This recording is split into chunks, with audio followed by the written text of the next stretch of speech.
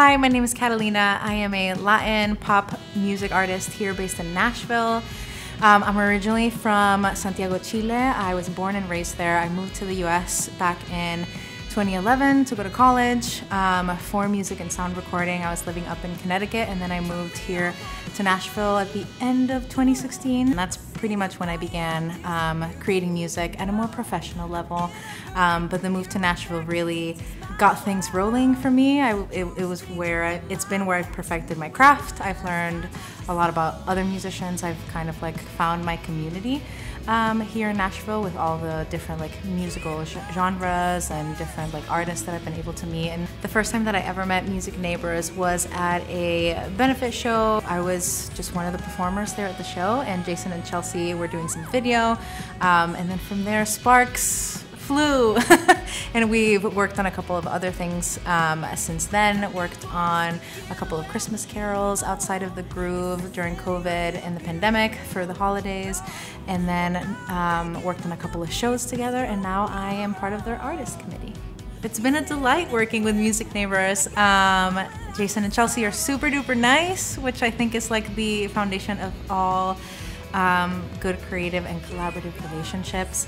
But yeah, it's just been really seamless. I felt really supported by the two of them, which is always amazing, because outside of all the music neighbors work that I've done with them, they're always there regardless. For like other shows, we bump into each other, or if they're there just to come out and support maybe a show that I'm doing, or even on social media. It's really amazing to have two very, very supportive and genuine people in my corner. Participating at the Mix It Up showcase was really, really awesome. I think the first reason why it was really awesome is because at that point I think I was 7-ish months pregnant, and it was just super duper amazing to be able to just get up on that stage and not only share my music with like the audience and music neighbors, but also with my little baby Sophia that was in my belly at the time. So that was a really special part of that night. And it was also extra special just because music neighbors did ask for me to share a little bit more of like my songs in Spanish, which is always a nice invitation to have, but it's always daunting singing in Spanish in a country where it's predominantly English. I mean, you'd be surprised the amount of like Latin people and Latin musicians in the Latin community here in Nashville, but I still never know sometimes when I sing in shows like how it's going to be received. So the fact that Music Neighbors was like, no, we would particularly want you to sing most of everything in Spanish, it's really super reassuring that there's a lot of like support for the diversity of genres. I feel like now it's getting a lot of spotlight on behalf of a bunch of different organizations and venues, such as like Music Neighbors, but I know that hasn't always been the case. So it's really nice that Music Neighbors did want to like foster that night, and I was able to share it with a sea of audience members that might have not known what I was talking about. I tried my best to explain. I'm pretty sure I also had everybody try and sing along to one of my songs, Multifacetica. It was a super special night, and I like was able to also just meet a lot of like different musicians, whether they were on stage that night or off stage. It was nice to be able to meet other new creatives, fellow peers, through the Music Neighbors program as well. I've always additionally wanted to do more for the music community, or just to like, how else can I leave my footprint in this world?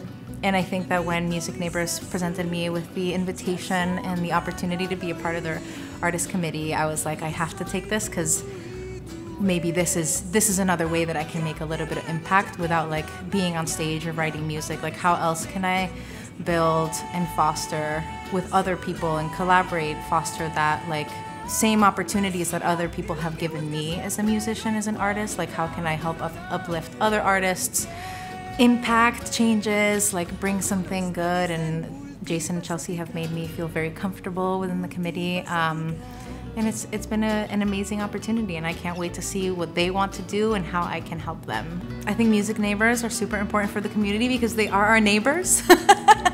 All jokes aside, Music Neighbors is just a truly like nurturing and supportive environment, and I think that as a new musician to Nashville, it's very daunting to know where to begin, just because there are a lot of musicians, there are a lot of videographers, photographers, other like different types of like media artists. Just being able to like jive with someone and know that they got your back, like that's what you get here at Music Neighbors, and that's what like Jason and Chelsea have been like so wonderful at like fostering. It's just they're two very genuine people that really have like a deep love for music, and that shows. And the fact that they are able to like lend their talents and their passion to see others grow and succeed as us like musicians is like, it's like amazing beyond what I think I could describe in words. So I think Music Neighbors just really creates that like soft landing for people that like might still try and get their footing, but also for someone that might feel